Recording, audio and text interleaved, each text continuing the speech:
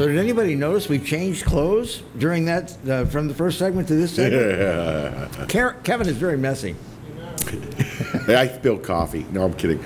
But hey, glad to be here and glad to have you with us once again for Exiles TV.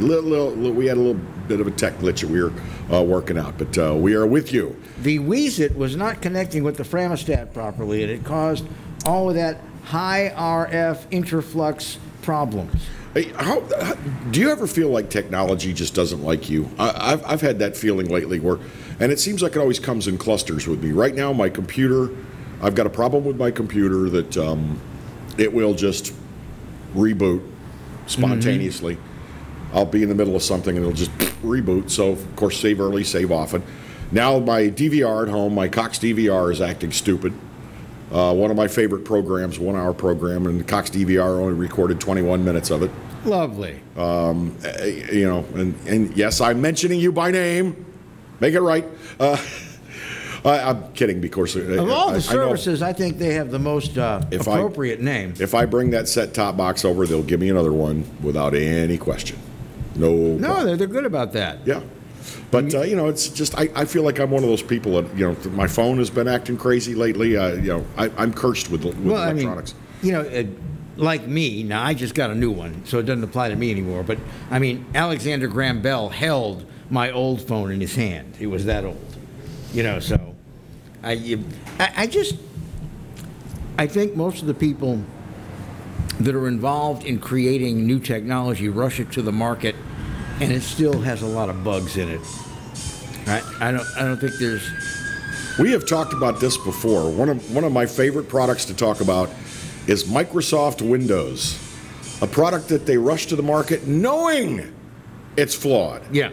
Knowing that if you're one of the first people to buy, and these things, iPhones, they know damn well that the first one, you know, whether it's you're the first person to own a 6 or an iPhone 10 or an iPhone 11 or whatever, that you're going to have issues with it. Well, but that's okay. Well, you know, there'll be patches. My brand new iPhone 11, which is a marvel of technology, you know how you've got the little app for notes, things that you want to put on a page and they're stored and remember? Yeah. So I think this thing, I got it at the end of February. It has had 4 updates since the end of February. And on the last one, it just wiped out a note that had all my travel information, like all my travel club numbers, you know, all my mileage accumulation number, my Hertz #1 golden number, my budget fast track number. It just took it away. Now, it's of no use to anybody because I'm not stupid. I don't put the passwords in next to the account numbers. But all of those, I mean, 9 hotel chains, 4 rental car companies, 5 airlines, 6 dining clubs. I'm telling you, man, we got to go back to the days where you have a folded up piece of paper in your wallet. I used to do that. Yeah. I mean, but my wife made fun of me.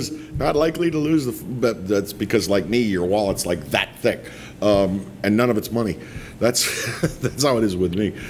But you know, that technology, I don't know what it is, and you know, is it possible that a person can affect technology? That your bioelectric field can? Well, you know, blah blah blah. Well, yeah, I mean, you can.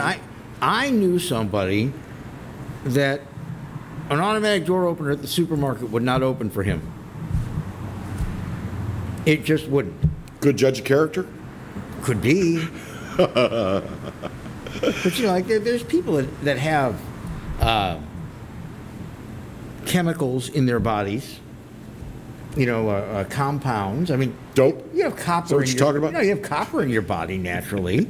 You know, you get too much of it, things start happening badly to you. But I think that technology is an equal opportunity annoyer.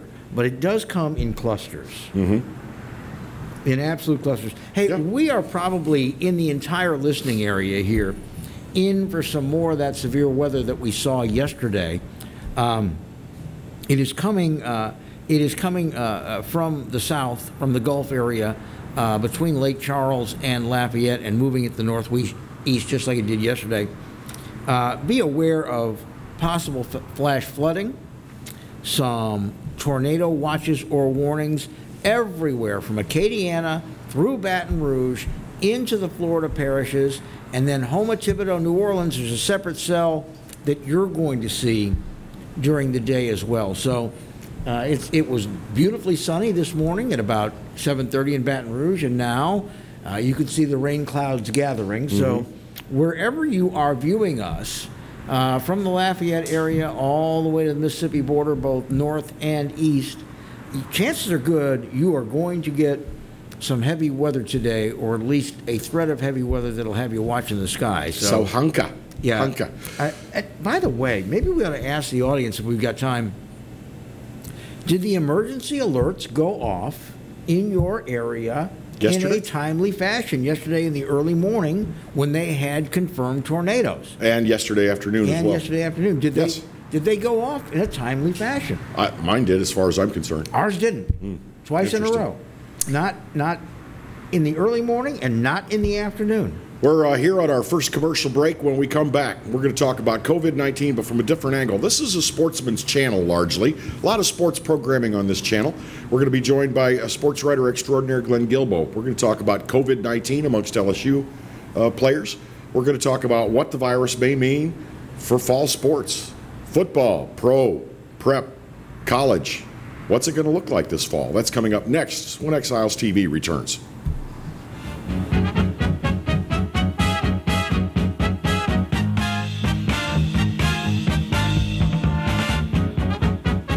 State Treasurer John Schroeder, encouraging you to visit latreasury.com to search for your unclaimed property money. During this pandemic, we've returned money to businesses, local governments, and people across Louisiana. New Orleans Habitat for Humanity found unclaimed property with the Louisiana Treasury. Audubon Nature Institute has unclaimed property. I found unclaimed property with the Louisiana Department of Treasury. We still have over $800 million. This is your money. Claim it.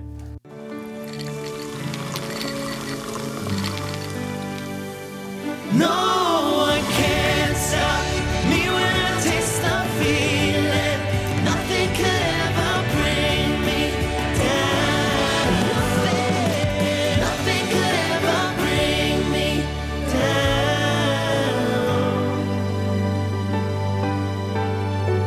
Taste the feeling.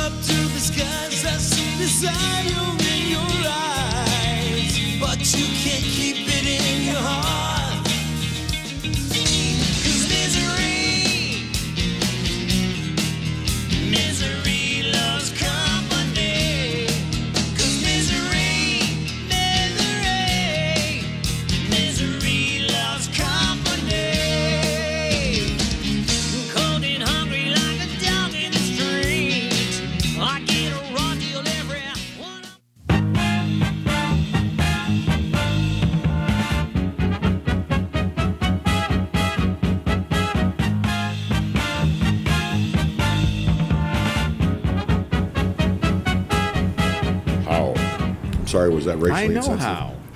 Welcome back, Exiles TV. I'm Kevin, he's Bill, and joining us, we're going to talk about the face of sports as we go into the fall of COVID-19. This is going to be, 2020 is going to go in the history books as one of the strangest years on record. Oh my God, we just, Stephen Wagaspak said we need to find God's keyboard and hit Control-Alt-Delete and just start all over. Please welcome sports writer Glen Gilbeau with, did I get that right? USA Today Network. The USA Today Network is the right way to say it, but we appreciate you being with us. Thank you. We got a situation right now where we don't know exactly how many players on the LSU squad have tested positive, but we do know some 30 have been quarantined. At least 30. This forces people to ask themselves, is there going to be a football season, and what might it look like? Well, I think, overall, people, they the age of LSU football players and college football players, they're not going to be sick, but for a couple of days, they'll be okay. But obviously, that's not the point. You know, if they spread it to coaches on LSU staff or people around town that are more susceptible to being really sick from COVID, so that's why they were quarantined. But to answer your question, I think I think there's still going to be football, but I don't think obviously it's going to be full stadiums. You know, maybe 25% to 50%. I think it ought to be less than 25% at the stadium. Really, they can still recoup money with TV, but I don't think it's a good idea to have thousands of people in a football stadium this fall. What are the governing authorities saying? Are they keeping their counsel right now until they see what happens? Let's start with the NCAA. You know, you see the news in MLB and the NBA and the NFL, it's clear that their governing bodies are in control. You don't see that from the NCAA. It's like everybody's out there on their own. And there are more teams and schools, obviously, than there are in the NBA, NHL, Major League Baseball. But there doesn't seem to be a lot of uniformity in the NCAA concerning the virus and when to come back. You know, everybody kind of is doing it on their own. Almost. Is the NCAA looking for the individual conferences to come up with policy? Or? You know, I don't really know. The NCAA just seems to be not really doing a lot. I think the NCAA in college football and basketball, it is different than the pro sports in that the individual conferences, you know, there's not individual conferences like in the NFL and MLB, really. There's not offices and so forth as there is in college. So it is being sort of left up to the conferences. Well, but they need some uniformity and to get it together. They're moving toward that a little bit, but you know, I mean, you know, they're talking about how some non-conference games might not be played.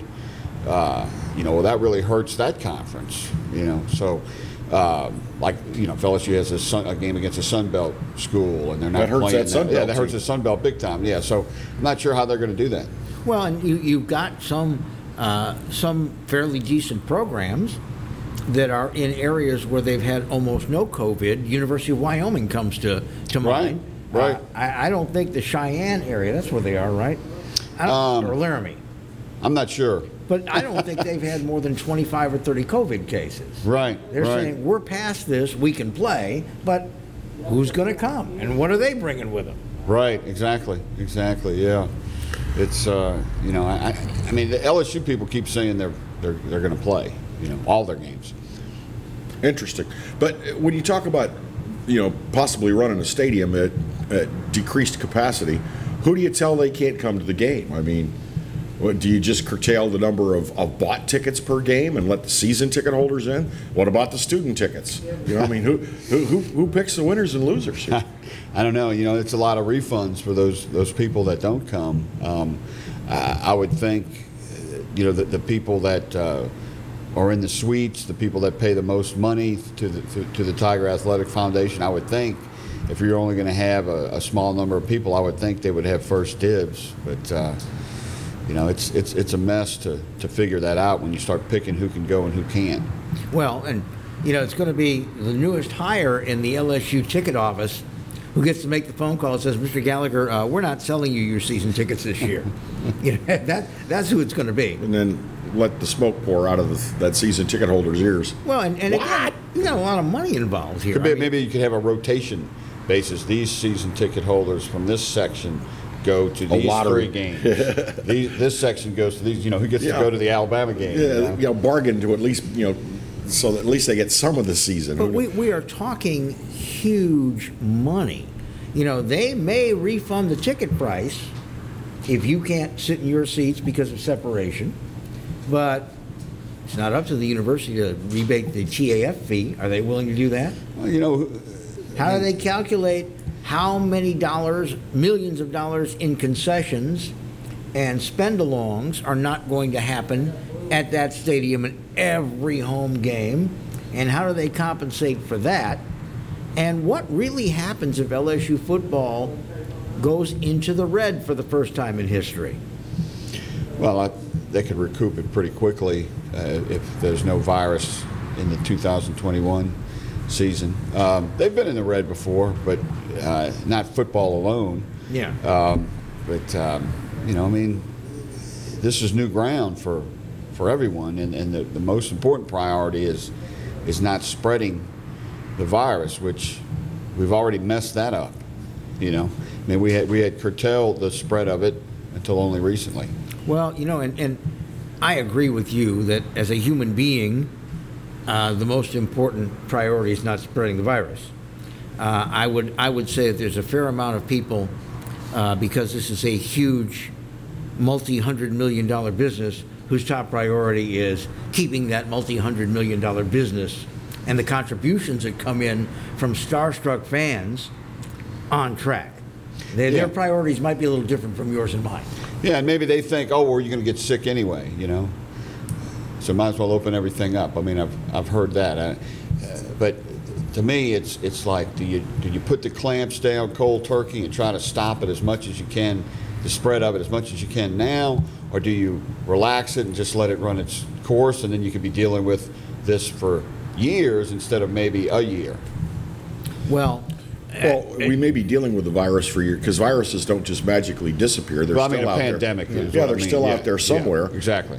Now that it's here, I get the feeling it's going to be here. It may become part of our seasonal, sure, you know, flu situation. But I know it's not a flu virus, but how long will it be a pandemic? Yeah, exactly. How long will we have to, you know, take precautions against mass cases? Well, how long before we know if the antibodies do provide you with immunity, and how long before we get an actual tested virus that works? I mean, a tested vaccine that works. Do you think, Glenn, that it's at all realistic to expect 60,000 people to wear a mask for 3 hours? 60, try 96,000. Well, I'm going conservative. Right. I mean, I agree with Scott Woodward, the LSU athletic director. He said they're considering requiring fans who go to the games to wear a mask. And, I mean, it's not that hard to wear a mask. For 3 hours? Well, I mean, have you? Then don't go to the game. I get antsy in that mask after 15 minutes. Well, it's like we're a spoiled nation. But here's the whole thing: the LSU fan who won't wear it for 10 minutes at the Walgreens will wear it for 35 days if you tell him that's his entree to get into an LSU football game. Let's be honest about this. I'm sure they'll come up with some kind of way to attach a flask to the inside of the mask without seeing it. Yeah. A mini flask that you can attach to the roof of your mouth. All right, with that, we're going to take another quick commercial pause, and we will be right back with Glen Gilbeau on Exiles TV.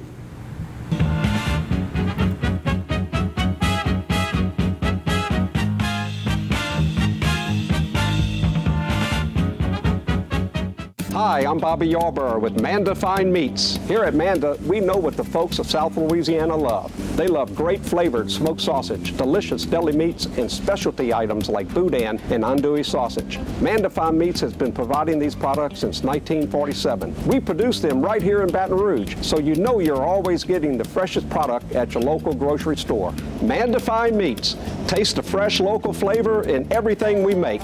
Make it Manda every time. Live and play on the fairway at Greystone Golf and Country Club, a serene, challenging golf destination located in Denham Springs. For tee times and membership opportunities, go to GreystoneCountryClub.com. Hi gang, Clarence Buggs here. Some big changes are coming to the Pelican and Cox Cable. July 15th, our numbers are changing. We're easier to find and we're in high def. New Orleans, Gramercy, Lutcher, Acadiana, Patterson, Baton Rouge, new numbers coming and a brand new signal. It all happens July 15th on Cox Cable. Do your buddy Clarence a favor, will you? Get all the details by checking your local guide. Hi, I am Dr. Farrell Frugier Jr., and I am a general dentist at Frugier Family Dentistry. I was born and raised in Baton Rouge, Louisiana. I went to Catholic High School, LSU, and LSU School of Dentistry in New Orleans, where I received my DDS degree in 1986. I always have and will continue to be committed to continuing my education, to invest in technology which makes the diagnosis and delivery of dentistry more thorough, more comfortable, and more aesthetically pleasing. In our practice, we are here to serve the patients. We want to improve their quality of life and to develop relationships with our patients. In dentistry, we have a chance to impact lives on a daily basis, not just by doing dentistry, but by getting to know them and being a part of their life. We also believe in giving back to our community. So every year, we give back to the Greater Baton Rouge Food Bank, Toys for Tots, and Mary Bird Perkins Cancer Center.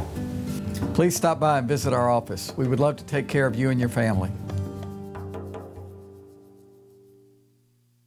For Total Home Pest Control, who are you going to call? Call the Bug Man, 923-BUGS. For Total Pest Control for your home or business, call the original Salvat. Call the Bug Man today, 923-BUGS. Hello guys, it's Debbie. It's time. I've got a brand new location. 10510 Airline Highway, Baton Rouge, next to After 5 Tuxedos. We have the perfect spot to get all your wedding and formal wear needs. Come see our one-of-a-kind name brand and get great prices. With 30 years experience, the best customer service anywhere. It's Debbie's Bridal, Airline Highway, Baton Rouge. See you soon.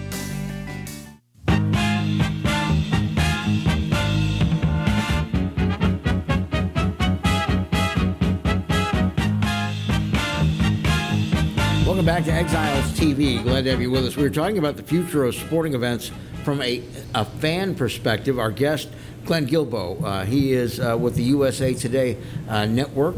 He is a very, I would say, a very well-read, very eminent sports writer. You've been doing this a day or two. You know what you're doing. Thank you.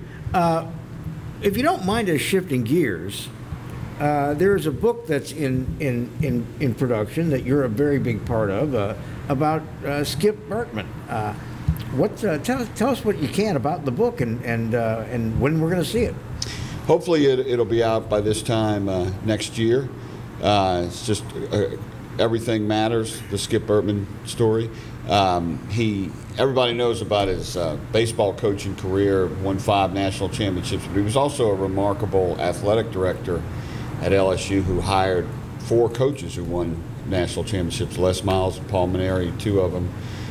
So there's a lot there, and he did a lot before he got to LSU in 1983, and I've been spending the last couple of years interviewing a lot of his players and so forth, and that leads to other stories I didn't know about. So hopefully it'll all be in. It's going to be a large book. LSU was not a baseball school before Skip Bertman. No, it was not. And there were a lot of big supporters. I can think of one. I don't think he'd mind me saying it. Charlie D'Agostino. Yes. Who ran the business incubator and did great things there up until his retirement a year or so ago. But he basically took Skip Bertman everywhere and said, you got to get behind this guy. You got to support this guy. He needs new facilities. He needs, publicity. And Skip had the skill with these few alumni that were well-to-do and were baseball fans to take that program from here to here in about 2 seasons. Right, yeah, I interviewed Charlie at his house last week. He's one of Skip's oldest friends, Richard Lipsey as well, who really helped him get the ball rolling. Skip must have given 85 speeches in his first year to various businesses. He'd show up in his baseball uniform. He really did a lot on his own. Charlie, an interesting story that will be in the book. Charlie, was in construction with his and building with his brother RJ in Baton Rouge at the time Skip came in, and Skip didn't always follow the procedure of LSU, which is a lot of bureaucratic red tape, and Charlie built Skip a new office at the old Alex Box in about his 2nd or 3rd year as coach, and one day one of the LSU officials happened to be driving down that street. What is this? Where did this come from? So that's kind of how things happened. Skip just did things. He got things done because he knew how to do it. Well, Skip was always one of the major proponents, and he was such a great storyteller. His daughter Jan worked for me in my public relations business when they first got here. But he was always the guy that said, it's always better to ask for forgiveness than it is for permission. Yeah, and his players remember so much of what he said, and see him as much more than a coach. Well, this is a biography, so how early do you start with the Skip Bertman story? I mean, how far back do we go? Well, I'm thinking probably right before he came to LSU. There was another book, Skip Bertman, The Man in the System, done by Bruce Hunter from The Advocate after he won the first national championship in '91, that kind of did a lot of his Miami days and his days as a kid. I'm going to touch on some of that, but we're not going to get into that as much as we. The main thing is going to be him at LSU and a little bit about how he came to LSU from Miami, because he thought he was going to be the Miami coach, but then LSU arrived. But we're not going all the way back to the beginning. No. We are at the beginning at LSU. He, as you pointed out, he did a lot more in Baton Rouge and the state of Louisiana than just baseball. But I don't think I've ever met a more baseball guy than Skip Bertman. It's true that when he was the head coach, he called every pitch, isn't it? Yeah. In his last season, he gave a little bit of that to Dan Canaveri, his pitching coach. But for the most part, yeah, he was in total control of the game. Called the pitches, at times, set where the infielders were, and he knew so much about pitching he could help LSU's hitters versus the other pitcher. But and when he got a guy like Chad Auger, by the time Chad Auger was in his last year at LSU, Chad knew the call that was coming from Skip. He really taught LSU pitchers how to think as pitchers, not necessarily how to throw a slider or a fork ball or something, but when to throw a pitch and just how to pitch in the mind. How to read the hitter, et cetera, et cetera. Sure. And he studied video. I mean, his team was always better prepared than the other team. Was it hard to be an assistant coach under Skip Bertman? It seems like you don't have much to do. Skip's doing it all. Oh, no, he found stuff for you to do. It wasn't always baseball-oriented. Jim Wells from Shreveport was an assistant GA for LSU under Skip before becoming a great coach at Northwestern State in Alabama. And, one of the first things he did was go get a load of dirt. Skip knew how to put people to work. Between second and first. Yeah. Kind of thing. And Randy Davis, who used to work for Skip too, they were playing a midweek game against a non-conference opponent, and Skip says, "Oh, Jim, Randy, you're not in the dugout this game. Y'all need to be in the in my office typing up my book." He did a baseball coaching book. Skip did, and his coaches typed it up. Skip's skills with working with a team also translated, though, to being able to apply those same talents to working with people that invest in the school and making business deals. And I don't know that I've ever seen anybody become for lack of a better term, an AD emeritus at a university. Yeah, he was a businessman. There's no question. In addition to being a great coach and pitching expert, players said that a lot of times, the assistants would start practice because Skip was making a speech or raising money or something, and he'd come to practice in a coat and tie, and actually sometimes go onto the field with the coat or maybe the shirt still on and go over basics. But yeah, he's got an excellent business sense. I mean, his camps.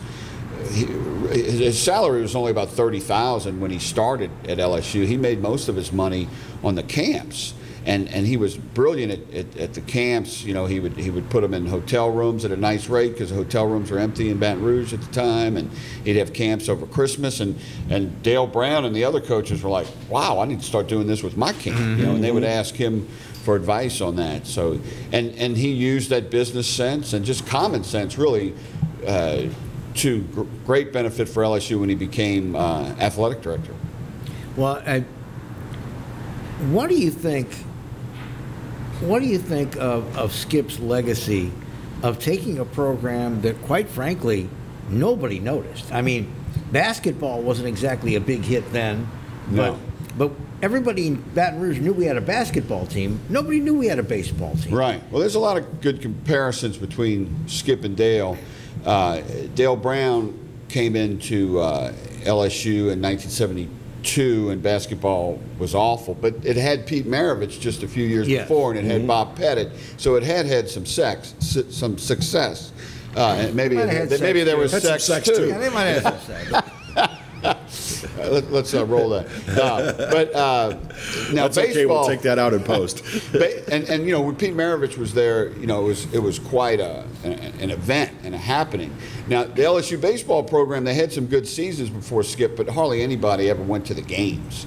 You know, like Skip talks about how you could hear the players' cleats when you were sitting in the stands, because he went to some games before he was coach to look at the program.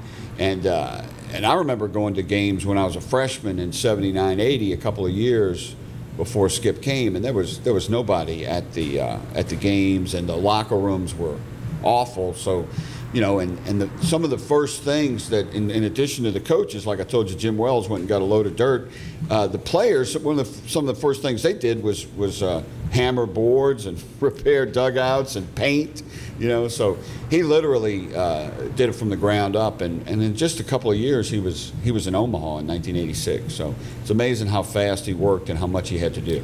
And he made the program worthy of, well, basically a brand new stadium being built. Yes, and he never got to coach in that because he retired. But as athletic director, he made sure that happened. And you know, it's a state-of-the-art stadium. It opened in 2009. It's a great stadium. A lot of people still miss the old box, but the new box is beautiful. It's really the old box had character. It had character. It did. New place is a great place to watch a ball. Yeah, it is. The concourse you got to have. Any idea? Because he's kind of modest about this. How many people, both at other universities and in the pros, did he turn down during his time at LSU? Well, I don't know. You know, baseball is a little different. You don't see college baseball coaches make the jump to become an MLB manager like you do. College basketball coaches go to the NBA, and college football coaches go to the NFL. And a lot of them go the other way, like Eddie Stanky with the White Sox came from University. That's right. Went from the White Sox to University of Alabama. South Alabama, right, in Mobile, yeah. He was one of the very good early college baseball coaches before Skip. But I mean, I'm sure if Skip could have been like a pitching coach in Major League Baseball, or maybe, and then worked his way into being a manager. But he was never interested in that. But it is funny. I mean, he put so many players into pro ball, into the major leagues, and those guys like Paul Byrd, and who was a pitcher, and Chad Ojay, who was a pitcher in Major League Baseball. They all say that he could have been a great baseball manager, and they still see him as good or better than any manager they ever played for in MLB. We are talking to Glen Gilbeau. The book, what is the title of the book? Everything Matters, the Skip Bertman story. All right, we're gonna come back around after this next break and again recap what the sports writers and people who follow very closely think is going to happen with sports in this fall at all levels. Right after we take this break, you are watching Exiles TV on the Pelican. Very glad to have you with us. Back in a moment.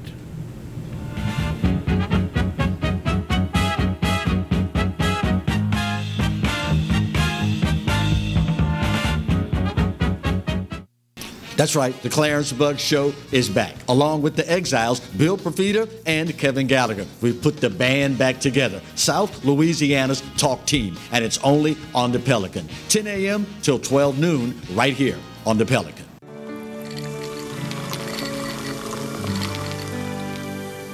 No one can stop me when I taste the feeling. Nothing could ever bring me down. Nothing could ever bring me down.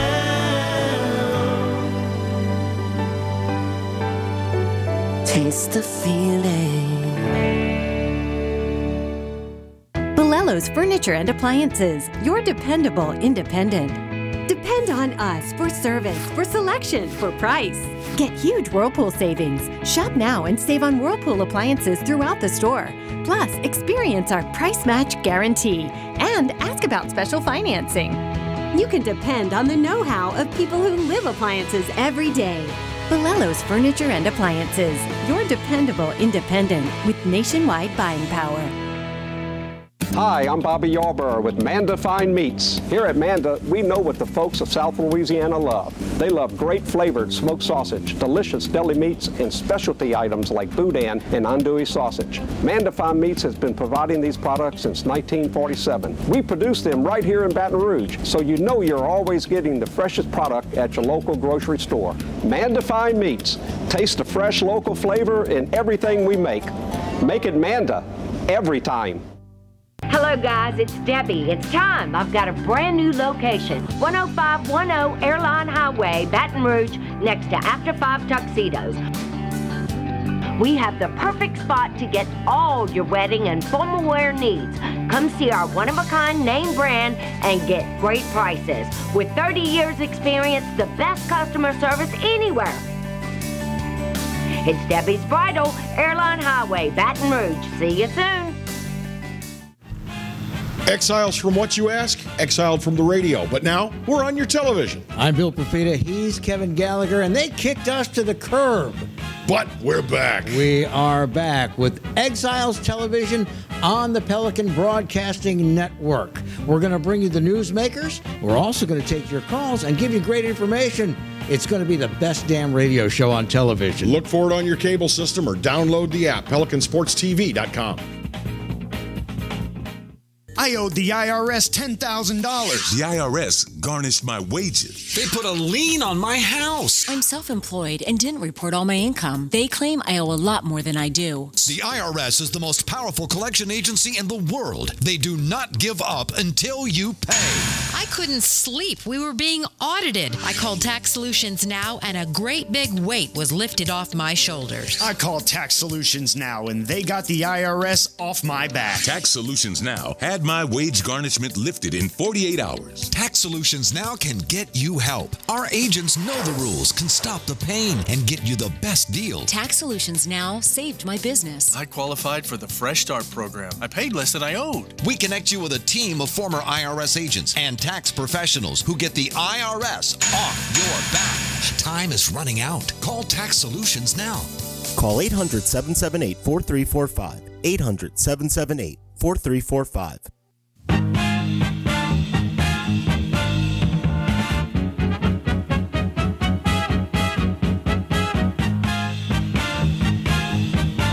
We're back. It's Exiles TV. Bill Profita over there, Kevin Gallagher over here, and in the center chair is Glen Gilbeau. This razor doesn't work. It really doesn't. I like that razor so much, I bought the company. What was that guy's name? I don't know. Remington, Victor Kayam? Yeah, Victor Kayam. Yeah, he was the owner of the Patriots at one time. What, he was? Yeah, he was the guy before the present guy. Before the massage parlor guy. Yes, yes. That guy always rubbed me the wrong way. That's funny. I see what you did there. So, getting back to our original topic, COVID-19 is probably, it certainly appears to me like we're not going to be like all clear. Everybody have fun tonight when fall football season rolls around. Just speculating, what do you see with pro sports? What do you see with prep football? Prep football may be the biggest risk. Yeah, and they thought that they had kind of were making progress as well, like everybody else, and then they had a rash of tests, positive tests, and so forth. But I mean, I think the NFL is more organized than the NCAA.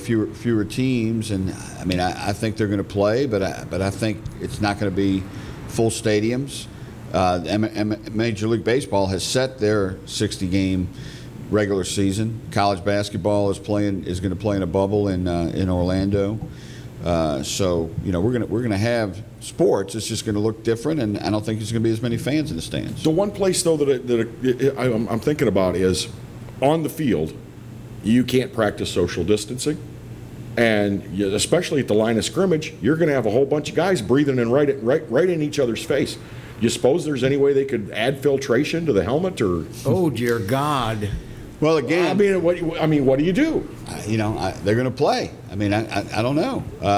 Now it is young people. As far as the college game, they're hardy. They may not get as sick if they get sick. They're not going to get as sick, and they may have already had it in LSU's case. Mm-hmm. But I mean, it's going to happen. There's going to be a player that gets it the week of a game or the day before a game, or there's going to be a rash of players that get it on a team. I mean, I think the NFL and college should expand the rosters so that if you do have a rash of cases during a game, you're not so limited roster-wise, especially the NFL, because they only, they don't have nearly as many players available for a given game as college does. I think with the NFL, and to a lesser extent with the NCAA, you can take everyone on your team and say goodbye to your wife and your kids. You're going to football camp. For 18 weeks.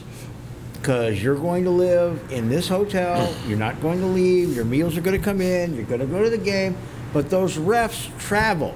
Mm-hmm. So the ref, while he may test negative, the morning of the game, may be carrying it, and he came in on an airplane. So even if he isolated for 14 days, he was on that airplane, and that's going to be your weak link. Well, they can social distance better than a player, but still, but I just, that has its limits. There's so much money riding on it, especially with pro football. I just don't see anybody saying no season this year. Well, yeah, and if there wasn't as much money, they probably would cancel the seasons. Mm-hmm. But with much less money, do you see maybe some schools saying no football season this year?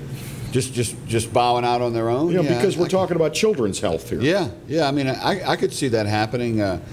A school, but even the small football schools, they still make the money to pay for their other sports. Yeah. So, I don't know. That hasn't happened yet. Now, you have had some schools that have canceled programs. Like, you've had some small schools like Bowling Green just got rid of the baseball program because of financial losses. Altogether. Yeah. Wow. I mean, or at least for now. Mm-hmm. But yeah, at the moment it's forever. I guess they could bring it back, but that's happened to some small schools. But you got a lot of moving parts. I mean, you can't have a halftime show at an NFL game.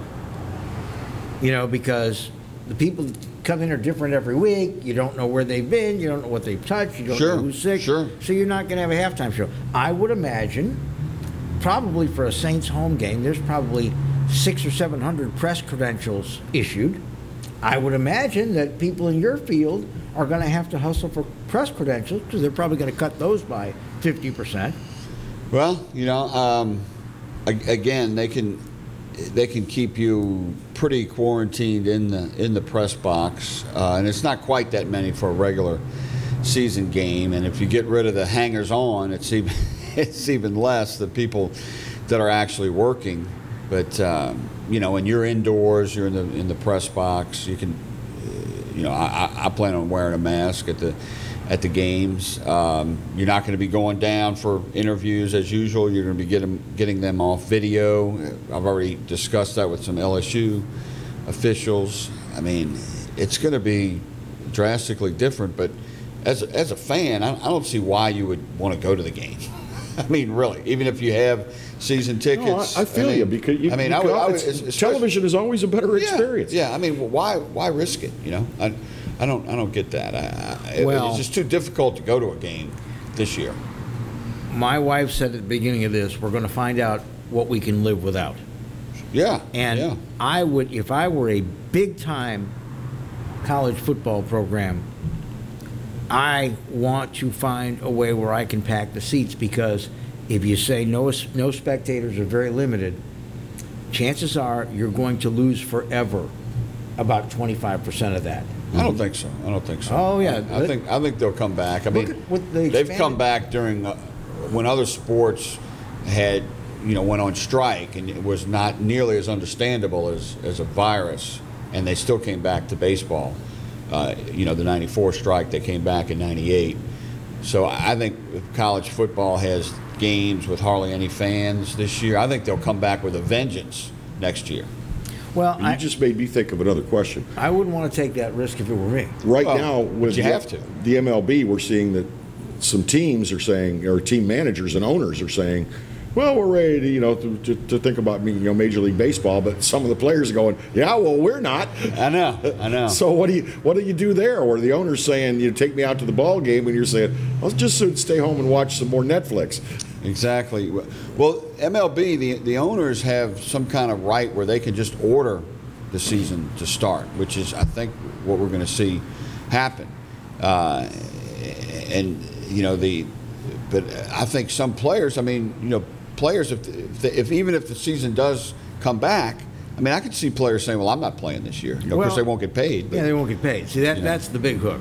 And it also is that constitutes a contract violation, right? Yeah. So then they get sued. You don't get many sick days when you're in Major League Baseball. Yeah. But it wouldn't be a regular contract argument, because there are extenuating circumstances. But it's going to be interesting to see what happens. And it's difficult to do stories on this as a reporter because you're interviewing people who don't really know. So it's the blind leading the blind. Nobody really knows what's going to happen or how it's going to look. If you don't mind a personal, professional question, what has it been like not having sports to report?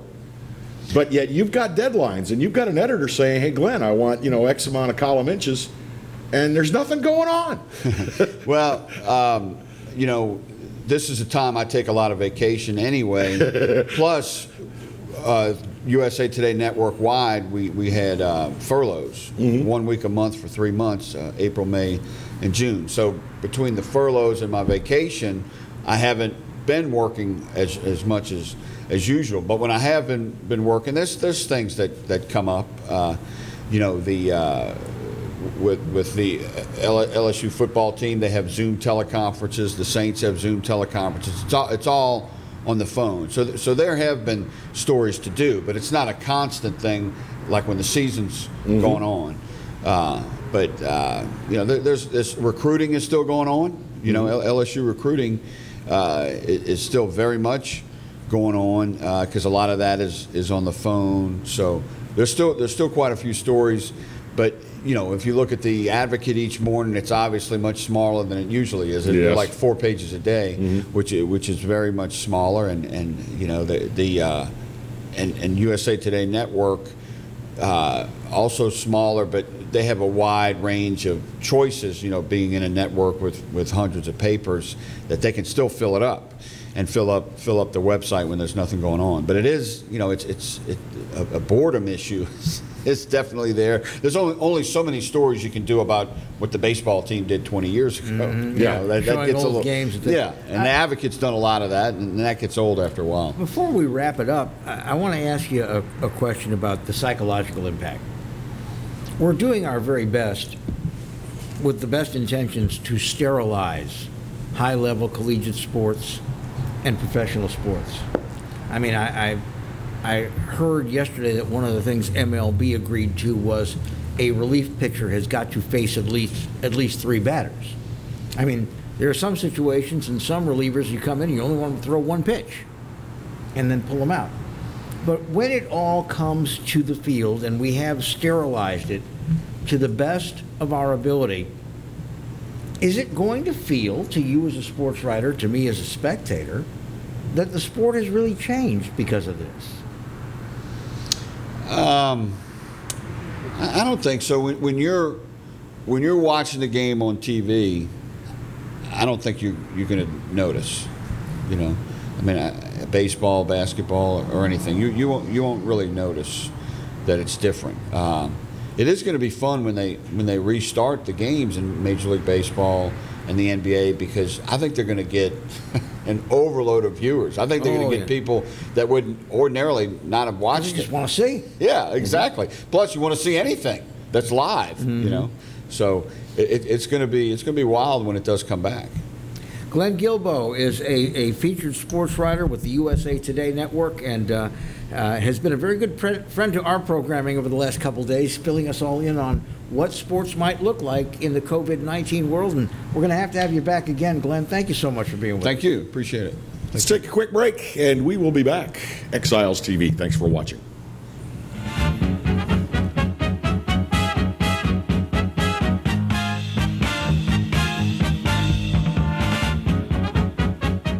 For Total Home Pest Control, who are you going to call? Call the Bug Man, 923-BUGS. For total pest control for your home or business, call the original Salvat. Call the Bug Man today, 923-BUGS.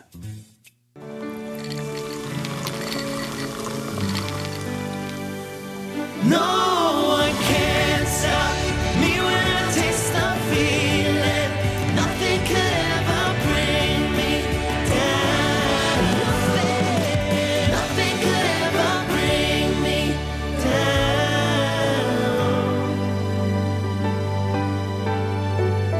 taste the feeling.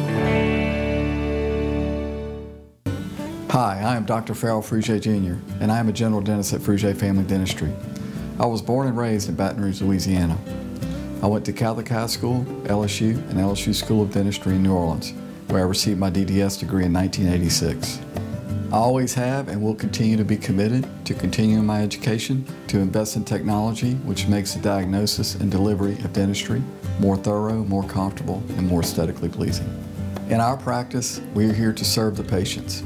We want to improve their quality of life and to develop relationships with our patients. In dentistry, we have a chance to impact lives on a daily basis, not just by doing dentistry, but by getting to know them and being a part of their life. We also believe in giving back to our community.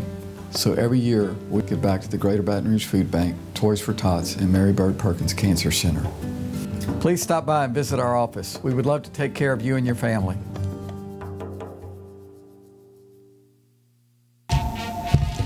Clarence Bugg Show. Yeah, I'm back on the air. That's right, 10 a.m. until 12 noon, Monday and Wednesday, and we replay it Monday and Wednesday nights, 10 p.m. to midnight. Check us out online. You can watch it live at PelicanSportsTV.com, or better yet, why don't you just download the Pelican Broadcasting app? That way you can take it with you anywhere you go. That's right, the Clarence Bugg Show. Tell you what, oh, wait, gotta run, gotta go, bye. From appetizers, pasta dishes, and entrees, La Contea takes pride in preparing all the Italian cuisine we know you love. Enjoy live music every Thursday through Saturday from 6 to 9, happy hour weekdays from 3 to 6, and brunch on Sundays from 11 to 2, as well as dinner portion-sized lunch specials for under $10. Visit our website to view our menu and book a party or meeting in our large banquet room. Once you try La Contea, your Italian dining will change forever.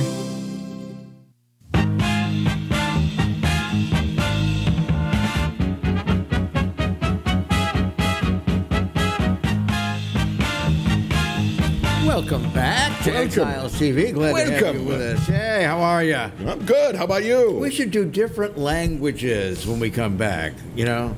Well, I don't speak any different. I mean, I remember about that much French from junior high school. There's a personal improvement project for you. Willkommen, bienvenue, welcome. Yeah, come on in. You saw Blazing Saddles. Exactly. There you go.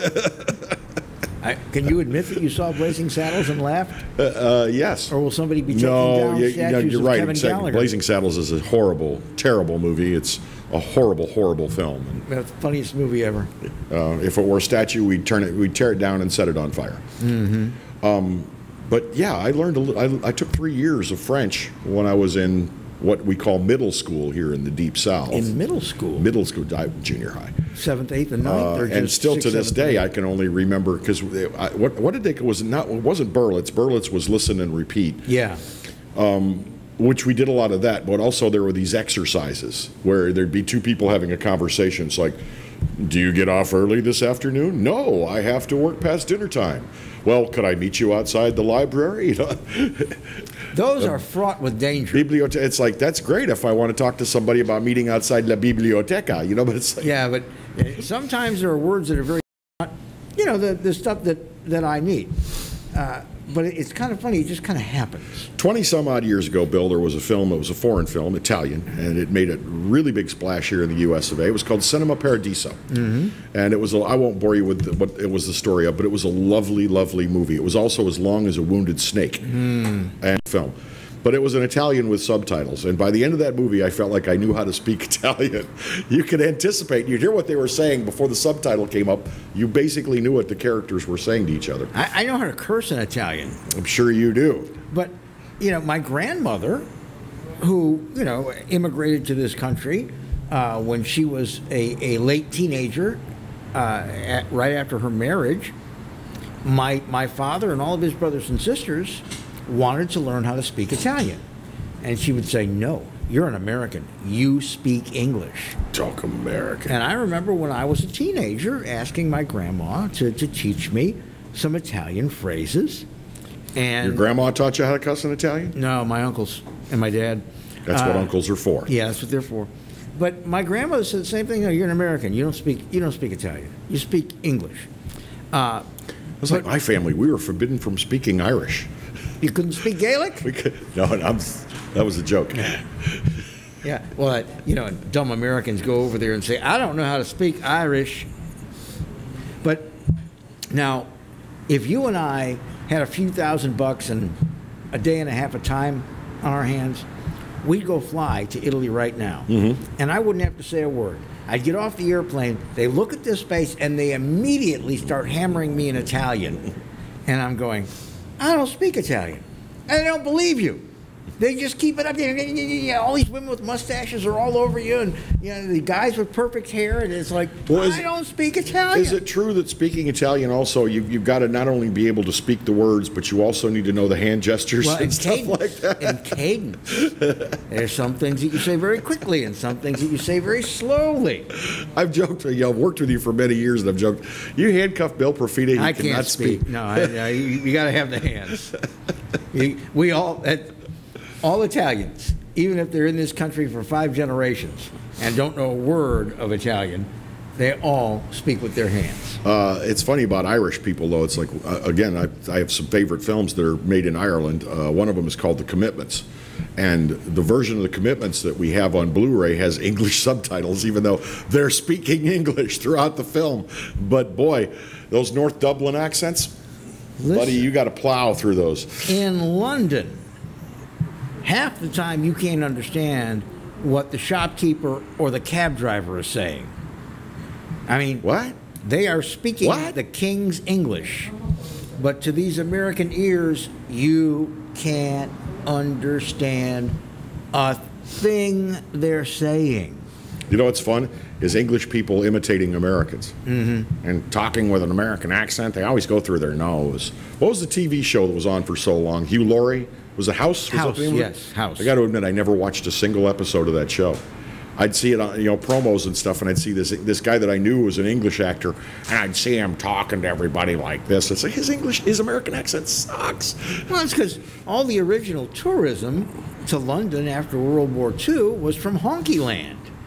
You got the Rust Belt. They had the money and they had the flights. So I got relatives in Chicago that the reason it was called honky was because they sound like they're talking through their nose. Really? Is that what it comes from? God. I always wondered about that. I understood cracker because, cracker's pale. And I'm just going to have a pimento cheese sandwich and a tab if that's okay. Oh, geez. Yeah. Now you're getting all Wisconsin on me. Yeah, but Chicago, Detroit, Minneapolis, Pittsburgh, Philadelphia, New York, Baltimore. That's who the British were first exposed to. They weren't exposed to anybody from Atlanta for a number of years. And so they think that we all speak with our noses stuffed. We're coming up on the second half of Exiles TV today. We appreciate you being with us. We're going to take a brief pause. In our second hour, we're going to show how you can help light the way during the COVID crisis.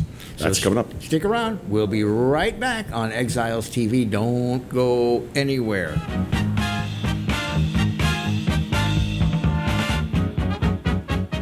Balello's Furniture and Appliances, your dependable independent. Depend on us for service, for selection, for price. Get huge Whirlpool savings. Shop now and save on Whirlpool appliances throughout the store. Plus, experience our price match guarantee and ask about special financing. You can depend on the know-how of people who live appliances every day. Balello's Furniture and Appliances, your dependable independent with nationwide buying power.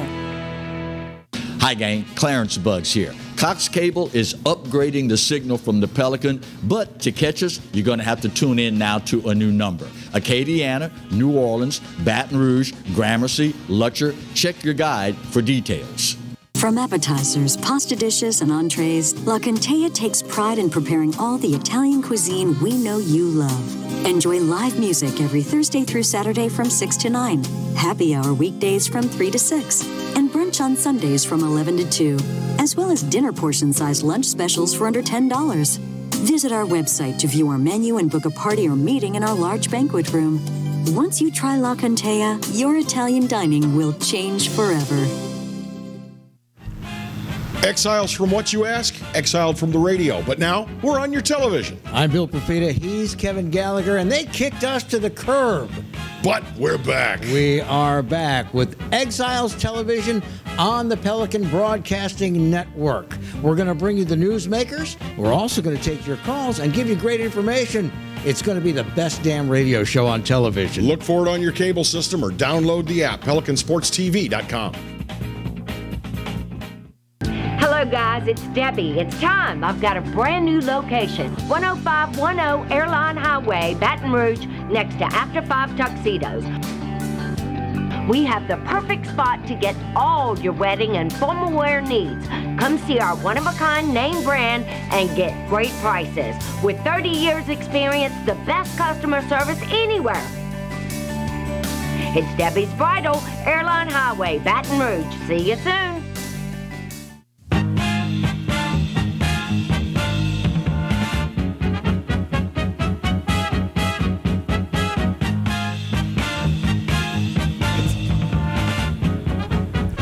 Welcome, bienvenue.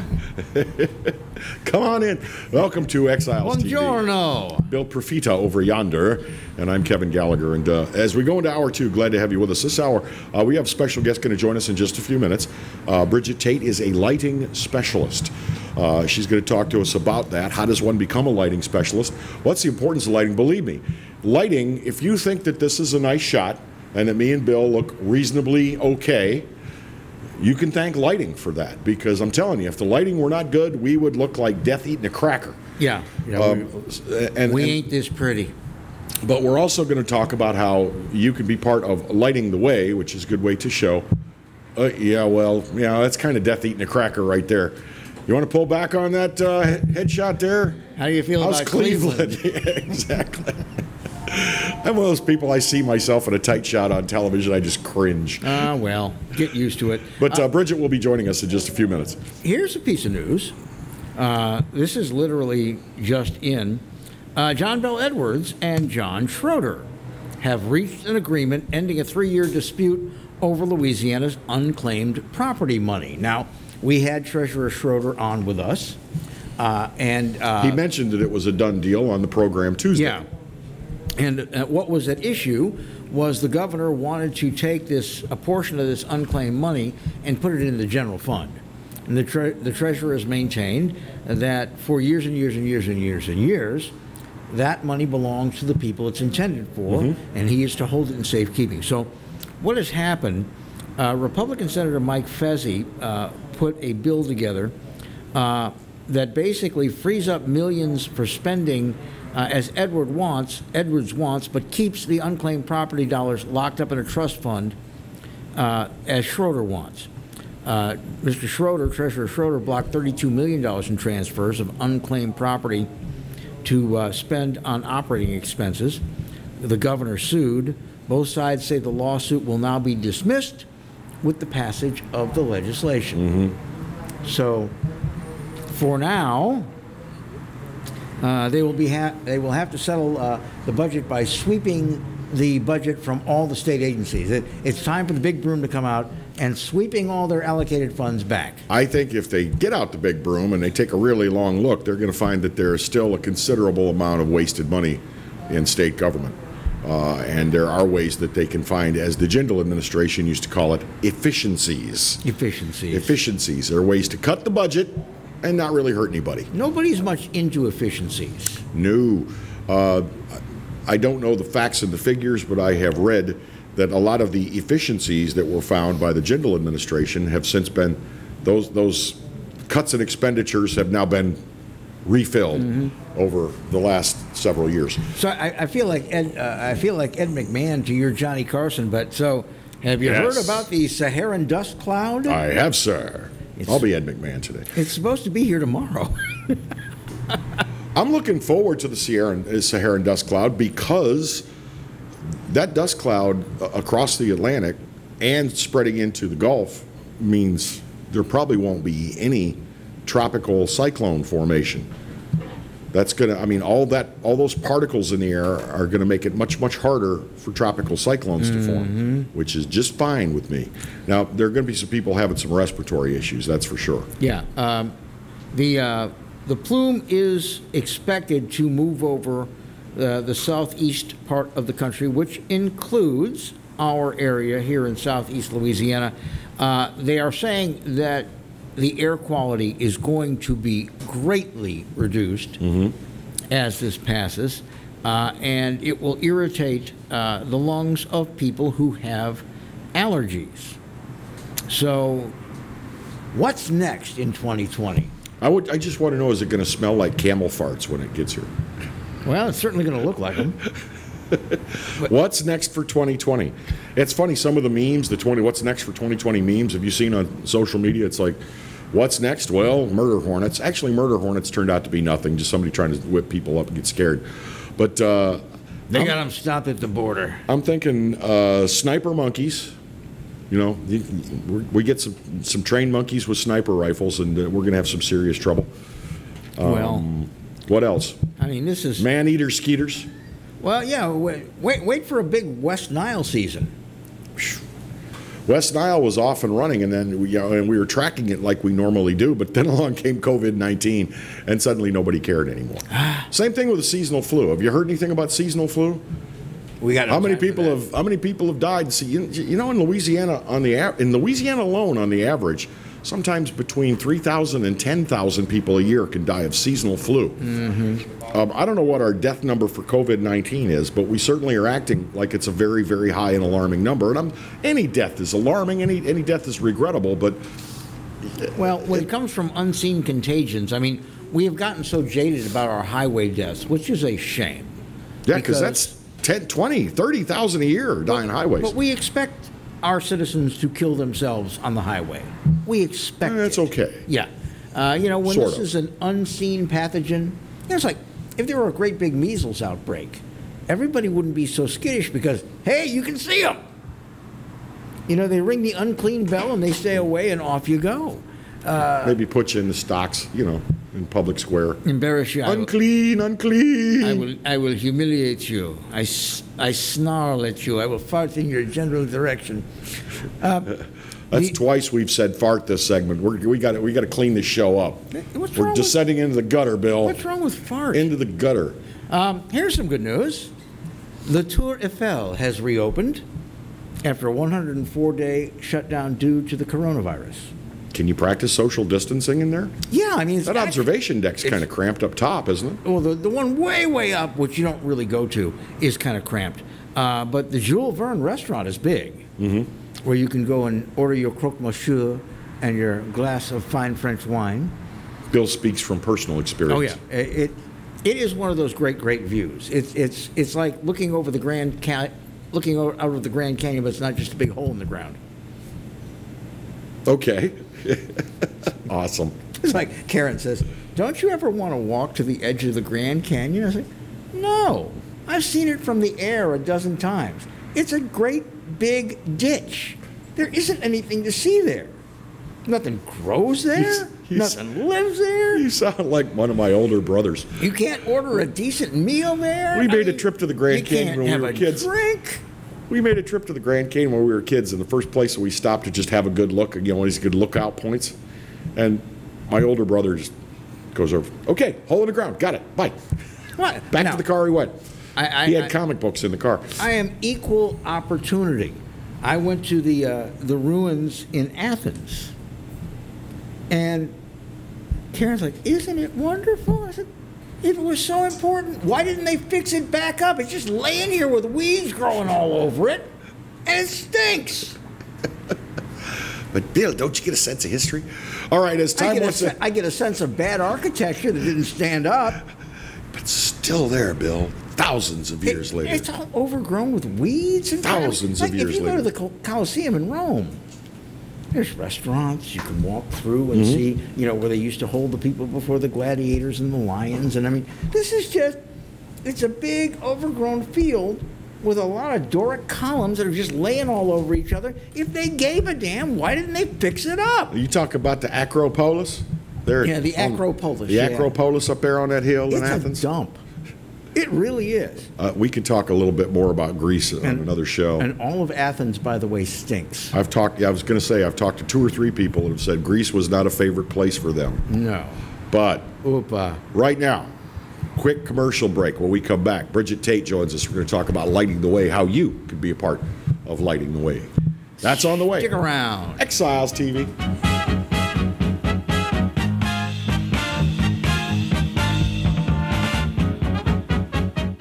Hello, guys. It's Debbie. It's time. I've got a brand new location. 10510 Airline Highway, Baton Rouge, next to After 5 Tuxedos.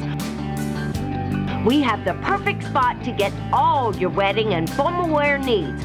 Come see our one-of-a-kind name brand and get great prices. With 30 years experience, the best customer service anywhere. It's Debbie's Bridal, Airline Highway, Baton Rouge. See you soon.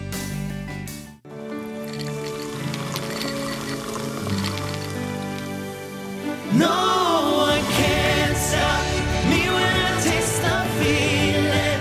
Nothing could ever bring me down. Nothing could ever bring me down.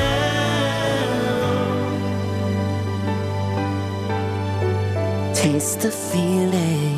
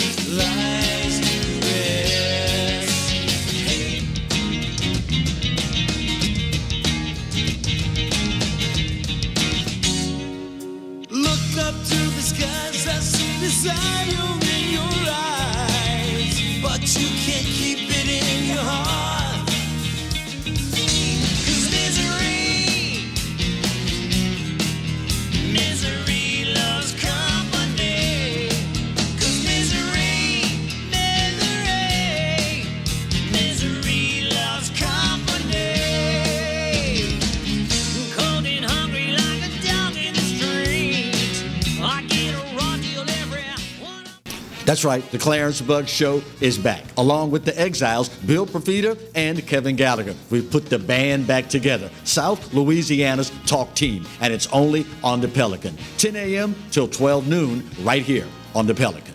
Hi, I'm Bobby Yarborough with Manda Fine Meats. Here at Manda, we know what the folks of South Louisiana love. They love great flavored smoked sausage, delicious deli meats, and specialty items like boudin and andouille sausage. Manda Fine Meats has been providing these products since 1947. We produce them right here in Baton Rouge, so you know you're always getting the freshest product at your local grocery store. Manda Fine Meats.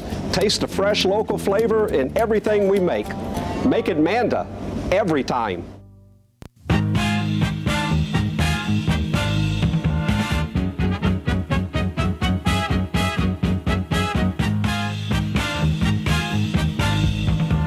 Hey, we're back. Exiles TV. So glad to have you with us, and thanks for staying with us.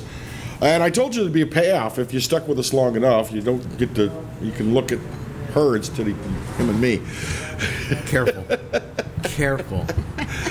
Joining us. We are in a time of increased sensitivities. Joining us is Bridget Gilbeau. Did I pronounce that right? Gilbeau? Gilbeau Tate. Bridget Gilbeau Tate. Now, Bridget is a lighting specialist, and she may have one of the only lighting blogs I've ever seen. This little light of mine, and we want to talk to you about this effort that you've got going called Lighting the Way. Yes. So tell us about Lighting the Way and how we can be a part of it. Okay, so Lighting the Way is an initiative that I've put together with Capital City Lighting, Laura Sue Events, and we've just recently partnered with Rocket Right Radio to be our media sponsors. And what we want to do is we want to say thank you to our healthcare workers and community that has gotten us this far, and also it kind of looks like we are diving back into, you know, we're going to need them a lot. So it's just basically a big hug. What you do is you go and buy a light bulb for $5. $4 will go back to Baton Rouge Emergency Aid Coalition, where they will earmark those funds for Scrub Grub.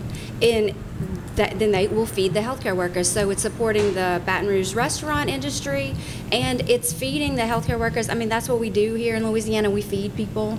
It feels good to do that, and it's just a big thank you. Like, thanks for helping us, you know, this far. Thanks for taking care of us. Tell me about the bulbs. What do the official bulbs look like? So they're blue LED light bulbs, and you can use them in your existing exterior fixtures. And that's also a physical thank you, just for people to see like this warm glow of blue in Baton Rouge and know that it means, you know, thank you to the healthcare industry. Well, and you might be lighting the whole street where a physician or a nurse or a respiratory therapist, you know, is on their way home after a long shift, and they see all of these blue lights. I love it. That would make me so happy. Are we just talking standard bulbs, one like put in their front porch light, or, you know, could I get blue floods? So it is for my security lights, or what? It's standard blue bulbs. I would think that for your security lights, it would probably negate the security feature if you did blue bulbs. I mean, I would love. I just want to freak the neighbors out. We want you to be safe, so keep your security bulbs. Okay. But yeah, so it's just a standard bulb. We also have the candelabra, which are the small base bulbs. And if you go to my lighting blog, I'll teach you all about light bulbs. Okay. Everything you ever want to know about light bulbs. What I think is interesting about that is that not only are we getting the not only are we getting the kind of hey thank you visual, but obviously you've made a big purchase on these bulbs, so you can bring the price down to where for $5, 4 of it goes to actually taking care of healthcare workers while they're doing their jobs. Yeah. It's a physical thank you. You know, they're getting a good meal, and then you know, they get to see this. It's a thank you of just. It's a hug. And our restaurant industry appreciates the additional business right now. Yeah. So I take it you're going to go to various restaurants and say, I need you to prepare for Our Lady of the Lake today 75 meals. Right. And well, the beauty of this is it's a team effort. I love working with other people. I always have big ideas, but it's hard to often do everything yourself, especially when you're running a business. So we're partnering with the Baton Rouge Emergency Aid Coalition, and they are earmarking these funds for Scrub Grub, who already has it down pat. So they will take, you know, we're just giving them the money, and then they're taking it and they're doing all the legwork with working with restaurants and feeding them. Scrub Grub, which sounds a lot like a food delivery, but that's what they do, is they deliver medical. Right. Right? Scrub Grub, they only deliver to people wearing scrubs, you know, the medical community. Got it. And they work with the Baton Rouge restaurants. I need to throw you something that's kind of off script, but it's true. I've just been doing some calculus here. I didn't know we had a script. Well, we don't. I'm trying real hard to play nice. All of my exterior lighting is gas. Okay. I do not have a porch light or an outdoor light. All my exterior lighting is gas. Gas lanterns. You have nothing else. So how does your? It seems like that, you know, gas lanterns don't put off a whole lot of light. We can talk about this later. I feel like you need some more. They're there to look nice. Yeah. Yeah. I'm sure you have something, a can out there or something. Do not have a can. No recessed lighting. No recessed lighting. In instances like this, I have got solar LED uplighting floods. Okay. So can I get a blue lens, maybe? Yeah, we could probably look at doing something like that. But I mean, in instances like this, we could also do string lighting, the festoon lighting you see, like, you know, in restaurants, outdoor spaces. I like the name. And you can, you know, you could do probably every like third bulb blue, just to kind of join in the effort. We'll figure it out, Bill. Yeah, we in the subdivision where I live, as part of the tenants of the contract you have to sign before you're allowed to build a house there, you have to have at least 2 gas lamps. And so you live in a fancy, restrictive neighborhood, is what you're trying to tell us. We live under the boot of the man who runs our homeowners association. The HOAs, man. But many of my neighbors are in the same situation. Yeah. All their exterior lighting is gas. Now, a few of them have a little porch light in as well. Look, Bill, buy a bulb, put it in a lamp, and then put it in the window, and you know. One if by land, two if by sea. We don't have any windows that face the street. Our house is built around a courtyard. Sorry, I'm just a problem for you. I have some more questions. I want to find out, how does one become a lighting specialist? Yeah. And that is what our guest Bridget Tate is. We're going to talk with her more when Exiles TV returns in just a moment.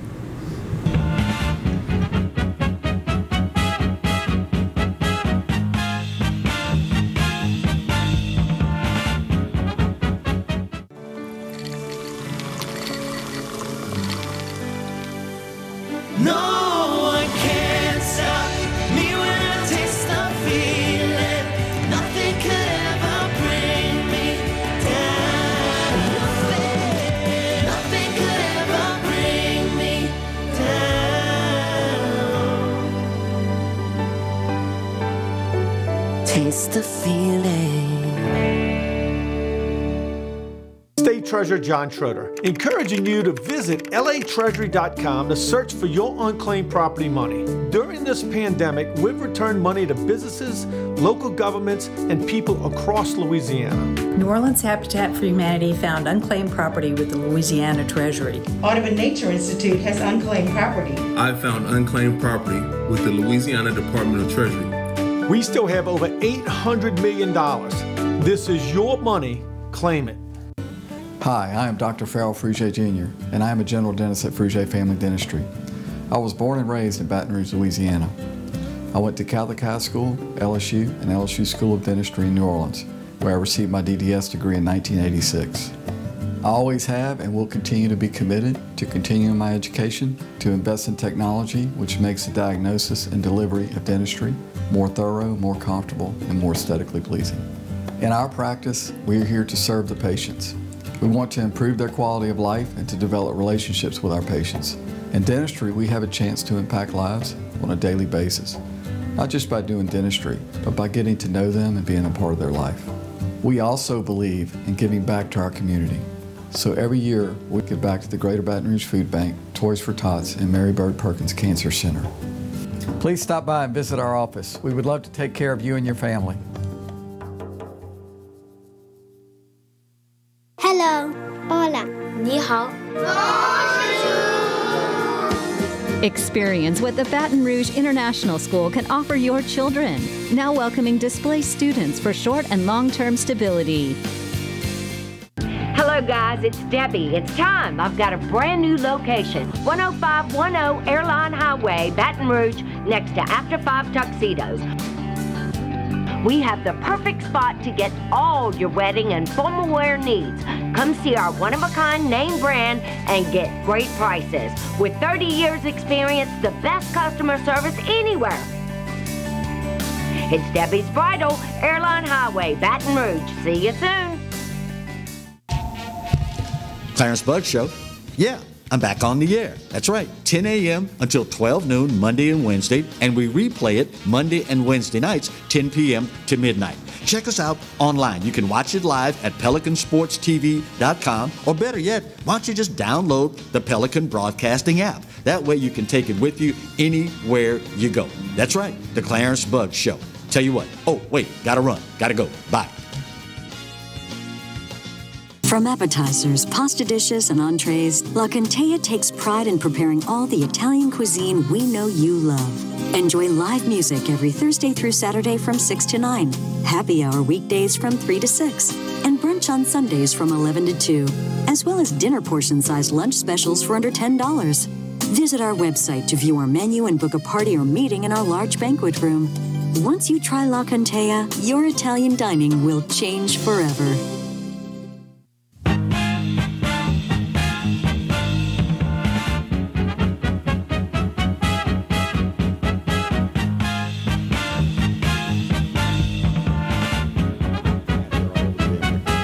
Welcome back to Exiles TV. Glad to have you along with us. We were talking about lighting the way with Bridget Gilbeau Tate. And you can actually buy one of these low power usage blue LED lights for $5. Put it in your outside light, and $4 of that goes to the Baton Rouge Emergency Coalition, and they will feed emergency workers, healthcare workers at their workplace with that money, and that's a very good cause. But we are now interested in lighting designer. If you've ever built a house, if you've ever had that pleasure, your builder, your architect are going to say, okay, you got a lighting allowance of $5,000. And then you say, okay, good. What do you do?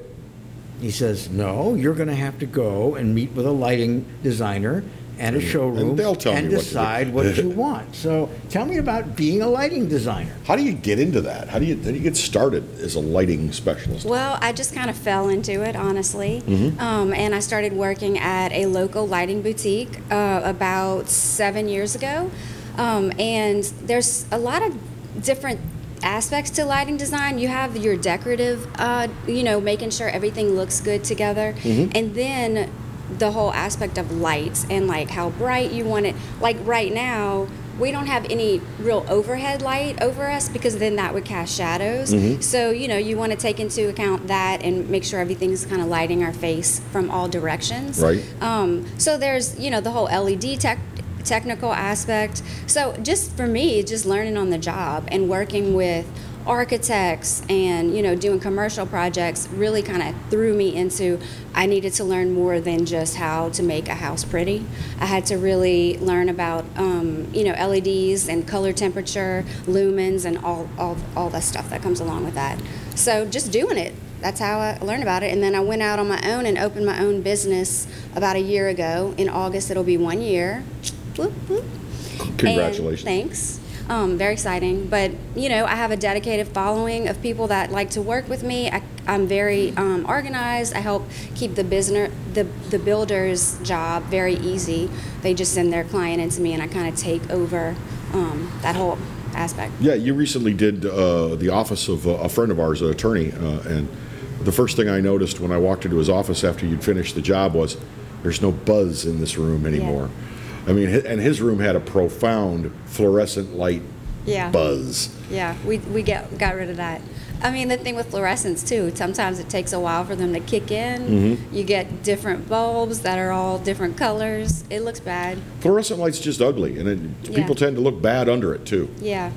Well, and the thing about, the law office that you redesigned the lighting, you made one mistake. What's that? You can still see him. Ha ha. Let's talk a little bit about LED, because it does seem to be the thing. Not too long ago, I purchased my first LED fixture. I've started using LED bulbs in devices at the house, but I recently purchased my first fixture that was, the LEDs are in it. Yeah. You throw, and you never replace them. Yeah. They said, and I said, well, I asked the guy I bought it from, how long will this last? He says, probably rated at about 20 years. I'm like, really? The LEDs will last 20 years? This guy said probably the ballast inside that fixture will die before the LEDs do. That's a breakthrough, because they used to be kind of not ready for prime time. Yeah. I mean, usually they have a warranty. It's not, I wouldn't say there's a 20-year warranty, but that's probably accurate, that they will last that long. But there's usually like a 5 or 10-year warranty. And what happens is inside of that fixture, there's all these little diodes, and that is what puts out the light. So I do get that question a lot, like, well, where's the bulb? Well, where's the bulb? And I'm like, there's no bulb. It's just a whole thing of these little dots that put out LED, light. LED, by the way, stands for light emitting diode. Thank you. Light emitting diode. I've been trying to change over the bulbs in our home, and I really do like the way the warm white LEDs look like in lamps and floor fixtures. Yeah. Haven't done the cans yet, the floods. Because you need to find the dimmable ones. Yes. To do that. And they're a lot more readily available now. I think at first when they started coming out, that was getting an LED bulb that was dimmable was a little bit harder or more expensive, and now they're just kind of making that standard. Well, and what I have noticed is I have a couple of lamps that burn every night for 7 or 8 hours. I have a table lamp out on my courtyard that I have on a timer. I like to see lighting out there, from dusk to well into the night. And I have noticed that my electric bill has dropped about $20 a month just because of the LEDs I'm using in lamps. I will tell you that the can lights, the older can lights, recessed cans that people use, those put out so much heat. Not only are you going to, if you change over to like a recessed trim that's a retrofit, which is super easy, call me if you need help, then you're going to save on energy consumption, and your AC isn't going to be working as hard, so that's going to save electricity there as well. I remember doing an explanation on it. You have got 4 60-watt and 2 100-watt bulbs burning right by the thermostat. You're wondering why the air conditioning is huffing and puffing? Turn those off. Okay, now a lot of cans, people have got an incandescent bulb in them. Right. Or perhaps they've got a fluorescent bulb in them, but they're like maybe a 75-watt, you know. Can you replace that with an LED lamp and get similar savings? Oh, yeah. So what happens is in those cans, so the can, what a can is made up of is there's a housing unit in your attic, which looks like a bucket. Yep. Okay, and then there's a trim, and then there's a bulb of some sort inside of it. So what you would do is the housing unit stays, that trim comes out.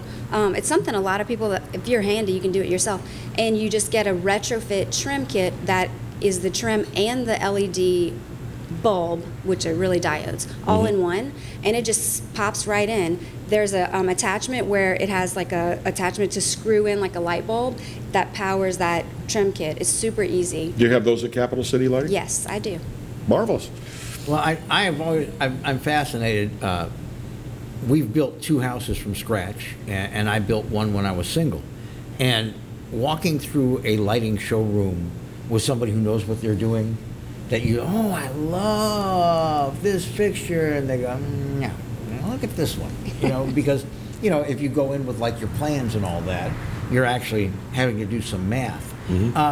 Has the cost of lighting changed much?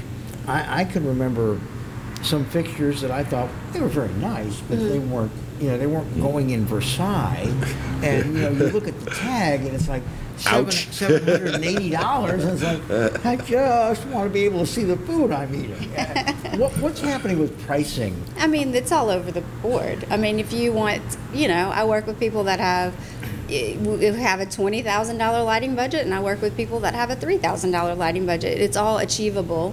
I think the more expensive fixtures they all have custom finishes. They're really nice. They're, I want you to buy them, but I'll help you if you need something less expensive. What about lighting the room for dual purposes? Like in our den, where we spend most of our time, in front of the tube and everything, when it's just Marianne and I, we prefer to light the room with lamps. Yeah. And we've got some LED lights in conventional fixtures and everything, but we also have cans in the ceiling and a ceiling fan with lights in it.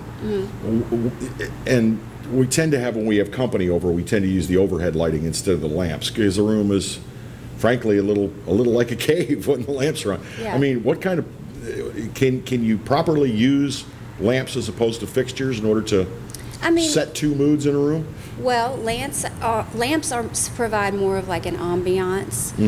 I mean, you can have a desk lamp that is task lighting, but I love lamps in a room because it adds an extra layer. I just think of it as it's like it is a decorative layer, and so like we have cans, they're all wired on different switches. So depending on, I would think if you're having a quaint party, you might just have your lamps on, and maybe like one can, I wouldn't have them all wired on the same thing. Maybe like a set of cans, like highlighting the art on your by your fireplace, or you could always add sconces. That's kind of what we do. So if we don't have all the cans going in the ceiling, we have some sconces on the wall, and we have all the lamps on. I just remembered another question. I made a mental note.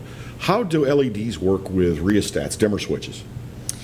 So like that's also another big advance, because it used to be that you had to get the right dimmer to go with this specific brand of LED, and it's still, some things are still like that, but for the most part, a lot of LED lights work with any dimmer. But I mean, I can help you with that. The package will say dimmable. You're seeing that more and more. Dimmable, but when you buy the fixture or the bulb. It will say dimmable, but sometimes if it's not dimmable, then you can't dim it, and it'll create that strobe effect. Yeah. Sure. Yeah. Seizure inducing. Yeah. So, but sometimes you need the right dimmer that goes with the light. What a wealth of information. Before we let you go, let's Hit me with the hard questions today. No. We'll save that for the second interview. Where can people reach you if they need some help with lighting at their home, if they want to do some changes? I feel like we ought to be able to get them in touch with you. How can they reach you? So, we'll check out my website. It's www.capitalcitylighting.com. We're located off of Industrialplex on Exchequer, 6951 Exchequer. And you can email me at Bridget, BRIDGET, at capitalcitylighting.com. And if people would like to buy a $5 bulb for Lighting the Way, where do they go for that? Go to lightingthewaybr.com, and there will be a link where you can purchase a bulb. All right. Well, thank you. It has been a pleasure. I'll go there this afternoon and get that done. Having you with us, a wealth of information. Thanks for having me. And we certainly wish you a lot of luck with Lighting the Way and with your business, which is still relatively new. Yeah. So good for you, and thanks for being with us. We're going to take a brief break. We'll be back with more on Exiles TV. Don't go away.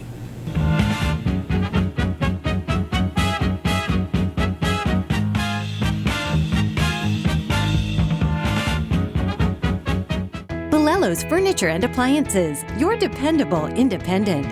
Depend on us for service, for selection, for price. Get huge Whirlpool savings. Shop now and save on Whirlpool appliances throughout the store. Plus, experience our price match guarantee and ask about special financing. You can depend on the know-how of people who live appliances every day. Bolello's Furniture and Appliances, your dependable independent with nationwide buying power.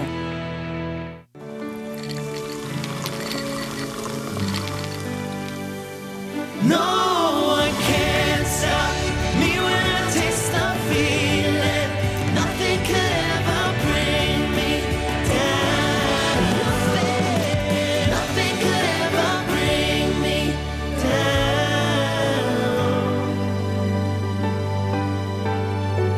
Taste the feeling. That's right, the Clarence Bugg Show is back. Along with the Exiles, Bill Profita and Kevin Gallagher. We've put the band back together. South Louisiana's talk team. And it's only on the Pelican. 10 a.m. till 12 noon right here on the Pelican. Hi, I'm Bobby Yarborough with Manda Fine Meats. Here at Manda, we know what the folks of South Louisiana love. They love great flavored smoked sausage, delicious deli meats, and specialty items like boudin and andouille sausage. Manda Fine Meats has been providing these products since 1947. We produce them right here in Baton Rouge, so you know you're always getting the freshest product at your local grocery store. Manda Fine Meats. Taste the fresh local flavor in everything we make. Make it Manda every time. Sometimes life is wonderful, and sometimes it's not. Cherish the good, but always be prepared for life's challenges.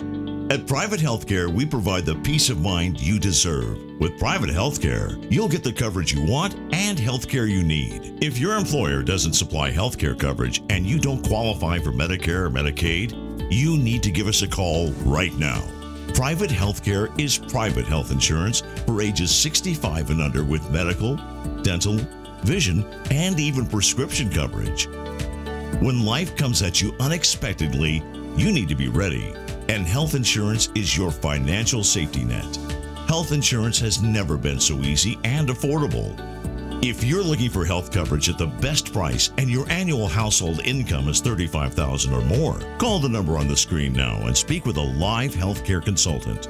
Don't wait. Get the coverage you need now. Hello guys, it's Debbie. It's time. I've got a brand new location. 10510 Airline Highway, Baton Rouge, next to After 5 Tuxedos. We have the perfect spot to get all your wedding and formal wear needs. Come see our one-of-a-kind name brand and get great prices. With 30 years experience, the best customer service anywhere. It's Debbie's Bridal, Airline Highway, Baton Rouge. See you soon.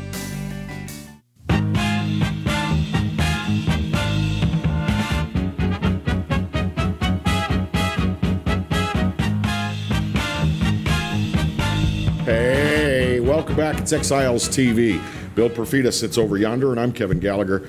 I'm glad to have you with me. Oh, Bill! Yes? Taking a look at some of the things going on in the world. You know, we now live in the age of let's rewrite everything, let's redo everything, let's change the name of everything. Because after all, we wouldn't want to offend anybody, now would we? This from the Tennessean.com, which is a local news magazine in the great state of Tennessee. Mm-hmm. The Dixie Chicks have now, in order to show their woke de-wokeness and their virtue signaling, have changed their name to the Chicks. Yeah. Excuse me. Are they still around? The Dixie Chicks. That little chubby one, is she still around? I thought the Dixie Chicks kind of, crapped in their own nest when they insulted President Bush that many years ago. I had no idea they were even still around. But isn't chicks demeaning to women? I know my wife doesn't like being called a chick. I don't know any women who enjoy being called a chick. So, girls, keep working on that name. You're not quite woke enough. Well, nah, don't bother. Everybody's over you. I'm tired of people virtue signaling. You know, people out of nowhere are getting a little publicity by going, well, we're not going to do this anymore, or we're not going to do that anymore, or this is going to be our new policy. And they're like, well, congratulations on finally waking up and smelling the coffee. I'm going to have to get my sign. I think it's in the garage. I have a very nicely done sign that's about this big, so I can stick it in a pocket and I can pull it out. And it says, I'm sorry. Obviously, you've mistaken me for someone who actually gives a crap. Yeah. Does it actually use the word crap? Because I could think of another word. No, it doesn't. It doesn't use the word crap. Here's another headline that's just some of these. You just read the headlines alone and just seethe. Governor Andrew Cuomo, the governor of New York, says tearing down monuments is a healthy expression of one's feeling. Destruction of public property is a healthy expression of one's feelings. Hey, handy baby, if your wife really, really irritates the hell out of you, is knocking her around the room a healthy expression of your feelings? And there are people that are saying, well, this guy'd make a fine president. President of what? The Shriners? No, that's an insult to Shriners. You know what? I think you should be free to say that statue of Pickett, Andrew Jackson. I mean, he was a slave owner. That offends me. I think you should be free to say that. I think you should be free to say, I'd like to have a discussion with whoever owns it, the city or the state or whatever, about how a lot of people would think that's offensive. I think you should be free to call for that meeting. You are not free to just tie a rope around it and tie it to the back of your Jeep and pull it down. Yeah, I'm sorry. This is actual physical property that belongs to some entity, and we don't get to do that in this society. Plus, I have lived where some neighbors had some houses that had some of the ugliest damn things in front of their house, and I mean, it made us look like the next door neighbor to the bazaar at Calcutta. But I did not feel free to go and remove or to damage their stuff. And while I agree that we got some issues in this country when it comes to race, I get that. But I think you lose your message, you lose your traction when you just say, because I don't like it, or the mob with me doesn't like it, we are going to rip it off its moorings and destroy it. It is not yours. When did we become a nation where you were free from ever being offended? I never saw that in the Constitution. Bill, I got another one to share with you. You're going to love this. Seattle, Washington, Cal Anderson Park in Washington State. Scene from the 1950s is playing out right now, only in reverse. There's an entire section of Cal Anderson Park near Seattle, Washington, that has been designated as a blackout zone, meaning only black people are allowed in the park. Only black people. How's that working for them? They feel like they need to create a place where black people feel safe. Segregation. Blacks only. Does it make a difference who's putting up the sign that says blacks only? Do you remember when people used to march and they used to have street demonstrations because they weren't allowed to sit at a lunch counter? And now we're saying this part of the park is for black people only? What the hell is wrong with us? We're losing our collective minds in this country. There was a talk show host years ago, I don't know what's ever become of him, but he used to be on in the Baton Rouge area, Michael Savage. Michael Savage wrote a book, and he repeats this phrase a lot. Liberalism is a mental disease. It's a mental disorder. And there are times when I really, really agree with him. Well, I think some of the manifestations of it are. Yes. Some of the the whole liberalism in itself, I think, is mostly benevolent. But people get carried away with their policies. Well, telling people that this part of the park is for black people only. Do you tell the black people, I'm sorry, you got to go to that part, that's your part, go there? Well, no, you can't do that. But you can tell the white people, you can't come in here. Well, sometimes I think we are giving these blatant stupidities more time than they're due. This is something a little closer to home, and I don't think it's an accident of the timing with this. But the Metro Council is going to consider a $5 million settlement in the civil suit against the city filed on behalf of Alton Sterling's 5 children. The measure has been introduced by Councilwoman Shauna Banks, and it was introduced at the last council meeting, which, like all meetings, is a virtual meeting at this point. And it should come to a vote on the 26th of August, when officials hope the public would be able to offer their comments in person. Now, if this is approved, the measure would authorize the parish attorney's office to offer the settlement to the Sterling family with dollars appropriated from the city parish insurance reserve funds. And again, here's the linkage. Seeing what happened to George Floyd reminded me so much of what happened to Alton Sterling, according to Councilwoman Banks. This needs to be settled now and not be passed along to the next council administration. The Sterling family's wrongful death lawsuit alleged that the shooting was an example of excessive force. I'm sorry, I do not equate the Alton Sterling case with George Floyd. No, but at all. There are people in politics that would seek to do that. The lawsuit was filed in 2017. Trial is not scheduled until March of next year. Now, attorneys for both sides agreed to participate in mediation, but the mediator's proposal did not get enough votes before the Metro Council to pass. Okay. As a matter of public policy, here's what I will say. I don't think the city parish should ever settle a lawsuit for more than $10,000. This is our money. We are self-insured. I think that if the Sterling children want their day in court, they should have it. I think it's ill-advised to offer settlements or go to mediation before that court date. I think it weakens your position. Now, does anybody think that the city is going to vigorously defend its position? Or is this going to end up being a cupcake trial? Cupcake trial. I wouldn't be so sure about that. And I'll tell you why. There are a lot of people. I'm basing my answer on how quickly they rolled over for Black Lives Matter in 2016 during the demonstrations. Yeah, but you weren't talking about a $5 million settlement. No.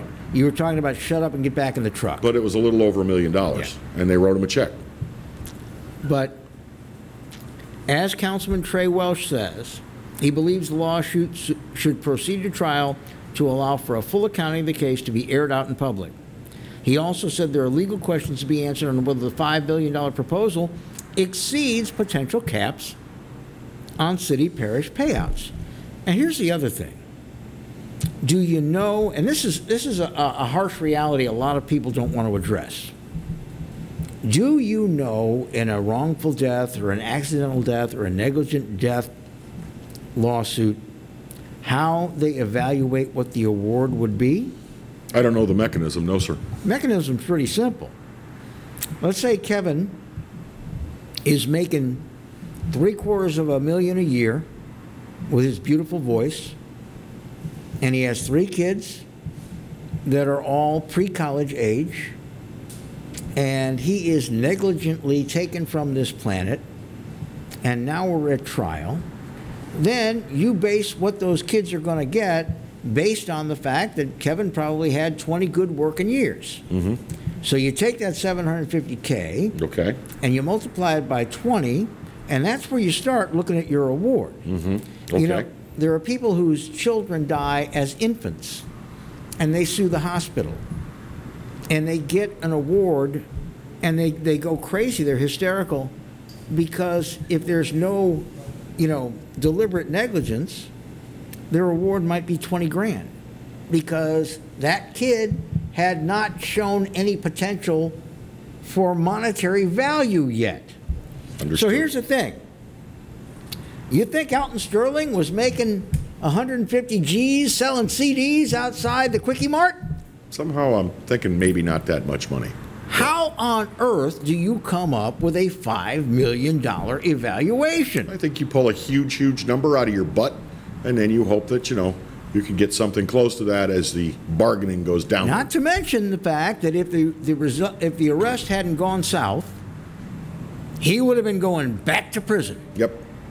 Felon in possession, he would have been going back. Yeah. 3rd time. Yeah. 3rd time felon in possession of a firearm, it would have been prison for sure for Mr. Sterling. Prison, I think, preferable to death. But quick break. Exiles TV returns in a moment.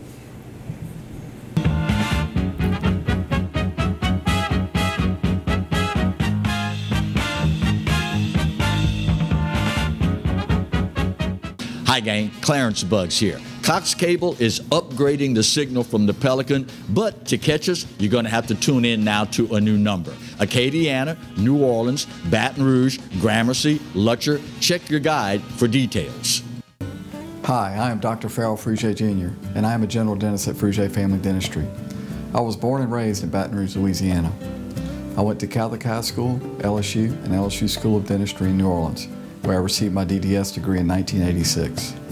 I always have and will continue to be committed to continuing my education, to invest in technology which makes the diagnosis and delivery of dentistry more thorough, more comfortable, and more aesthetically pleasing. In our practice, we are here to serve the patients. We want to improve their quality of life and to develop relationships with our patients. In dentistry, we have a chance to impact lives on a daily basis, not just by doing dentistry, but by getting to know them and being a part of their life. We also believe in giving back to our community. So every year, we give back to the Greater Baton Rouge Food Bank, Toys for Tots, and Mary Bird Perkins Cancer Center. Please stop by and visit our office. We would love to take care of you and your family. Hello guys, it's Debbie. It's time. I've got a brand new location. 10510 Airline Highway, Baton Rouge, next to After 5 Tuxedos. We have the perfect spot to get all your wedding and formal wear needs. Come see our one-of-a-kind name brand and get great prices. With 30 years experience, the best customer service anywhere. It's Debbie's Bridal, Airline Highway, Baton Rouge. See you soon. Clarence Buggs Show. Yeah, I'm back on the air. That's right, 10 a.m. until 12 noon, Monday and Wednesday, and we replay it Monday and Wednesday nights, 10 p.m. to midnight. Check us out online. You can watch it live at PelicanSportsTV.com, or better yet, why don't you just download the Pelican Broadcasting app? That way you can take it with you anywhere you go. That's right, the Clarence Buggs Show. Tell you what, oh, wait, gotta run, gotta go, bye.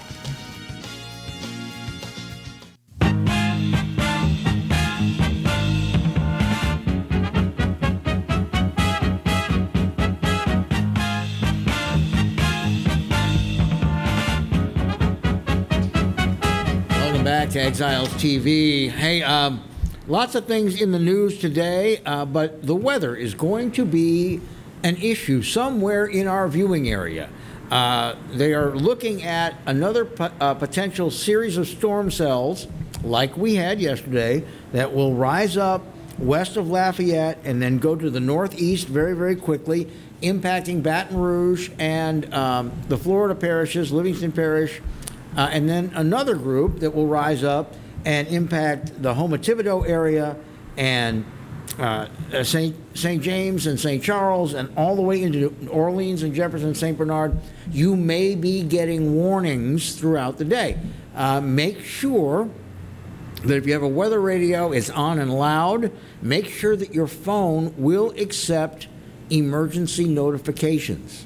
And you'll know when it happens, but this is one of these days we have to be kind of careful around the weather. Hey, we hope you'll join us tomorrow morning live for the Exiles podcast. We'll be on Facebook Live just a few minutes after 8 a.m. And we'll explore the question, can a man named Rowdy become a new member of the Baton Rouge Metro Council? Rowdy Goday, who put in some time working in the mayor-president's office, is running for Metro Council. In District 3. Chandler Loop is timed out, so Rowdy is running. Rowdy is a friend of the Exiles, and he'll be joining us for the podcast tomorrow to talk about his philosophy for representing that district. Well, and if great hair is a winner, like you, he has great hair. He has awesome hair. He has awesome hair. He does. So I hope you'll join us. That is at La Divina. And by the way, La Divina is a great place to grab some breakfast. So if you want to come by and be part of the podcast as we do it live, come and see us. Enjoy a cup of coffee. Love to have you. Love some to have delicious you there. eggs and sausage, man. They make biscuits that make you want to slap your mother. It's incredible. Good stuff all the way around. But anyway, beware. Keep a weather eye out, actually, for the rest of this week, all the way until Saturday. Yeah, these afternoon showers are going to be part of the day. Some of them can be very, very, very vicious. We look forward to having you join us on the Morning Exiles Facebook Live page tomorrow morning for our podcast. And then we'll be right back here in these two chairs, God willing, on Tuesday. So, until we meet again, stay well, try to have a little fun, and we will be back. And wear your mask. Kidding. God bless. Now, you wear your mask. Bye-bye. I'll wear my mask. Take care, everybody.